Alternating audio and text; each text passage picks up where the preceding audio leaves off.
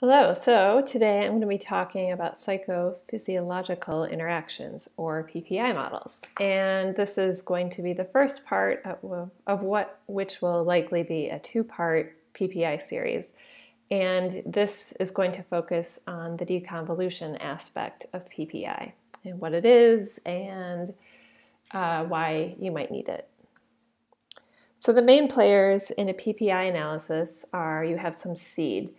So the seed is a region of interest, which you have to specify, and typically you choose the seed to be a place where there is activation, which will become clear in a second. And the goal is to see how the activation in the seed relates to all other voxels in the brain and how it varies according to task. So that's why you typically choose a seed that's active, that changes bold activation magnitude according to the task, because unless something's happening in that seed differently from task to task, you wouldn't expect its connectivity with another region of the brain to vary from task to task. And the target, I'm just going to use the word target to describe any old voxel in the brain. This is a whole brain analysis. So the seed is fixed, but the target will change. So you can think of this as the target moving over the brain, and you're running this model in a mass univariate approach. So what is a PPI? It is simply an interaction between the task and the brain responses. So how does the relationship, I'm not going to use the word correlation, because it's not a correlation, but the question a PPI answers is how does the slope between the bold activation between the seed and the target differ between task A and task B? So you might be more comfortable thinking about it as a correlation, but the test is only being applied to slopes, so I will stick with slope. So here's a cartoon example. The reason why this is a cartoon is your task activation typically isn't discrete. You don't have just 10 observations of task activation, but let's pretend you do. In that case, you would imagine you want to run a model like this, where you have the seed's response on the x-axis, the target's response on the y-axis, and you have two tasks. Task A is in red and task B is in blue, and you fit a line through the blue dots and the red dots, and the hypothesis of interest is if the slope of the red line differs from the slope of the blue line. And that is what the interaction effect tests. Importantly, the focus of this video is what this actual response is. What is the interaction involving? Specifically, is it involving the bold signal, which is the thing we measure, or the neuronal signal, which is something we obviously don't directly measure with fMRI? So how do we generally make interaction regressors in a typical regression model? So for example, if you have a group by age interaction, so let's just say you're modeling behavioral data and you want to know if the relationship between age and reaction time varies by group, you would create two group indicator variables. 0 and 1, where it's 1 for group 1, 0 for group 2, and then vice versa for the other group. And then you would take that indicator and multiply it by age to get the slope regressor for group 1, and then repeat to get the slope regressor for group 2, and then you have a total of 4 regressors that you add to the model. So your model might look something like this. So I have group 1, group 2, age for group 1, age for group 2. I'm not going to talk about mean centering or anything like that, but this model would be perfectly fine. And actually, for an interaction effect, you don't need to mean center anything anyway. So this is in general. And the main point, the main takeaway I want for you to get from this video is that interactions are simply created by multiplying two regressors together, just literally multiplying them together in an element-wise multiplication, not a matrix multiplication. I'll get to the actual structure of this model in the next video because that's more related to the GPPI. Anyway, so what is this PPI interaction? So just to define a few things, you have your task. Typically, 2 or more tasks are going to be in play. For now, I'm going to assume that you just have 2 tasks. And then you're going to have your seed activation. And as I alluded to a second ago, which activation are we interested in? The neuronal thing, which we don't have access to, or the bold thing that we do? Spoiler alert, life isn't easy, and we actually can't work directly with the bold data in this case. All right, so I just spoiled this slide, but this will help unfold it a little and get some notation for me to use. So the bold is the neuronal signal after the hemodynamics have been factored in. So I can write that as, you can think of this as just plain old matrix multiplication. You can get the bold, this is just a dash from PowerPoint, not a negative sign. But the bold signal is equal to the hemodynamic response times the neuronal activation, or you could think of this as a function. Either way is fine. So we want the interaction between task and neuronal signal. That's what we're actually interested in. So that would look like this. You do the interaction first, and then you filter it through hemodynamics, right? So the question is, are these two things equal?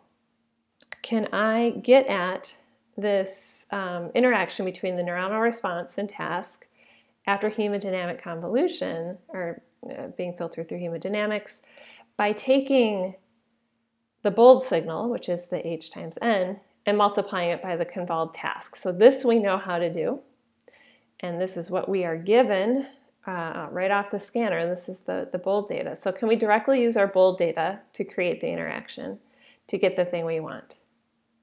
And that is what this paper looks at. So this is from 2003, this Gittleman paper. There's one other PPI paper prior to this, but this is the one that gets into this deconvolution. So, turns out these are not equal. These are the things that we're interested in putting in the model, whereas these are the two things we know. So we need to figure out how to get this, or how to estimate this in some way. So that's what this pre-step is in a PPI analysis. So before we can actually construct the model, we have to create that interaction term.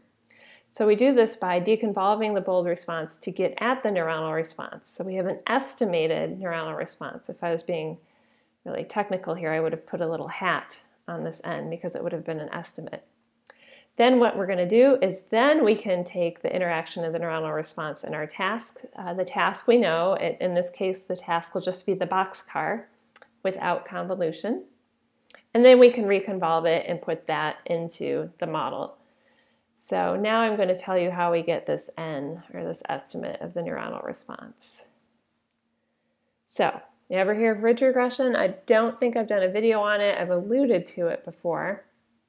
But where ridge regression can be useful is when you have a really full rank or near full rank design matrix, or you have really high collinearity. When that happens, that means that this inverse is unstable, the x transpose x inverse. If you need a review of where the linear model estimates come from, you can look for that. I have a video on that from before. Or you can just take my word for it. So this thing's unstable. This is the traditional estimate for the OLS, so x transpose x inverse, x transpose y. X is your design matrix. You'll have whatever you want in it. Y would be your time series. So, right, so that's where this inverse occurs. What ridge regression does is it adds a number to the diagonal of the matrix. So it takes this unstable x transpose x, and if you add a big number just to the diagonal, it allows it to be invertible. So what this effectively does is it shrinks the beta estimates towards 0. So we're biasing the betas towards 0, and the trade-off is, it's a bias variance trade-off. We trade off some bias to reduce the variability which is caused by this unstable matrix inverse. So effectively that's what the deconvolution algorithm in PPI is going to do. So what it does is it has some HRF matrix. So for example, the double gamma HRF can be expressed in matrix form. So we have our seed time series, that's the dependent variable. So this will be of length t. This is a known thing, the HRF matrix. We can construct that based on the double gamma. X is a go brain go is a basis set. So they use a Fourier basis set. So it's just a Fourier basis set. And multiplying x times beta, which is unknown, will give us an estimated neural response. So both of these are known. H and x are known, or at least we're going to assume we can approximate them really well. And what you can then do is treat this as a regular old regression and estimate estimate the betas. So H and X are known, run the regression and estimate the betas. The thing is, this is typically full rank because they put as many basis sets in as they can fit, so you'll have as many basis sets as time points. So that's why they use ridge regression. They call it something else. You can put ridge regression into a Bayesian framework. They're identical. It's just different ways of viewing it. And that lambda parameter, I call it lambda or k? K can be viewed as a prior, and yeah, I'm not going to get into it. I learned ridge regression first, so I think most people are more likely to encounter ridge regression in an introductory regression class. So that is the framework I've chosen here. So you'll see it's called something Bayesian in the paper. Same difference, same equations, same estimation. Okay, so first question, what if we skipped that deconvolution? What if we directly created the interaction using the bold signal and didn't deconvolve first, take the product, and then reconvolve? So what we have here are the original, this is just a reality check, does deconvolution work? So, and these are all from the paper I showed earlier. I didn't put a reference here, but it's the paper that I showed earlier, the Gittleman paper. So here we have the original bold response in black and then the regenerated bold response in red. So it looks like it's doing a good job. Yeah. So here is how they're modeling the PPI. So this is the task. And they have two tasks and they're modeling them as a -2, 1. That's because there are twice as many of these trials than these, so they're keeping it balanced. Now, don't worry about how this is being modeled. I'm going to talk about that more in the next video. So just accept that this is how it's modeled. Here is the interaction of the bold with the convolved. So this would be convolved, or the bold times the convolved task. So this would be the lazy way of doing the convolution. I'm sorry, the interaction term. And this is creating the interaction using the deconvolved estimate of the neuronal activation, doing the multiplication, and then reconvolving. So you can see these look very different. And this is for an event-related design. So I should have said that in the beginning. It says it here. So the takeaway here is that in this case, for an event-related design, creating the interaction gives a different result if you do it directly using the bold data or if you do it using the neuronal signal. That is result number 1. Result number 2, again, here's the black design, the original and the regenerated. Here's how they're modeling it. There are 2 tasks, so they're using this modulated design. And here's the lazy person's way to create the interaction, and here's the fancier way using the ridge regression to deconvolve to get the estimate of the neuronal signal and then reconvolve. Now in this case, if you look at this carefully, you'll see that these are actually quite similar. So the takeaway from this is if you have a block design, if your regressors look like this, then the deconvolution probably isn't going to make much of a difference. So conclusion, seems deconvolution makes a difference for event-related designs, so for isolated events. And in cases where you have blocks of trials or block trials, it looks about the same.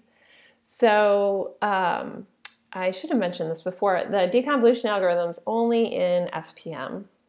I have code that I'm unfortunately not willing to share. That was mean.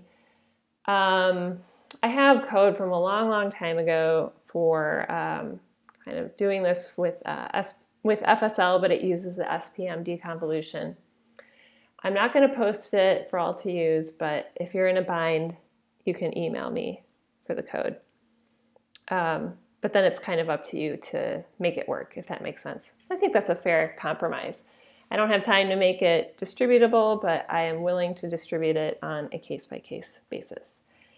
Anyhow, that is it. Look out for the next video where I will go over the generalized PPI, the McLaren paper. Uses a better model setup than the paper I just showed you. I said ignore that the design looked kind of weird. So I'll explain more clearly why it looked weird. If you're like, I don't know, it looks fine to me, I'll explain why it's weird and go over what GPPI is, and that's about it. And for GPPI, well, I'll address that next time. It was designed for SPM 8, but I actually do know how to get that to work for SPM 12. So perhaps with that video, I will distribute those tips. Thank you very much. Please join the Facebook group, follow on Tumblr or Twitter or all three, and I hope you're all enjoying what is now the beginning of the school year. Thanks.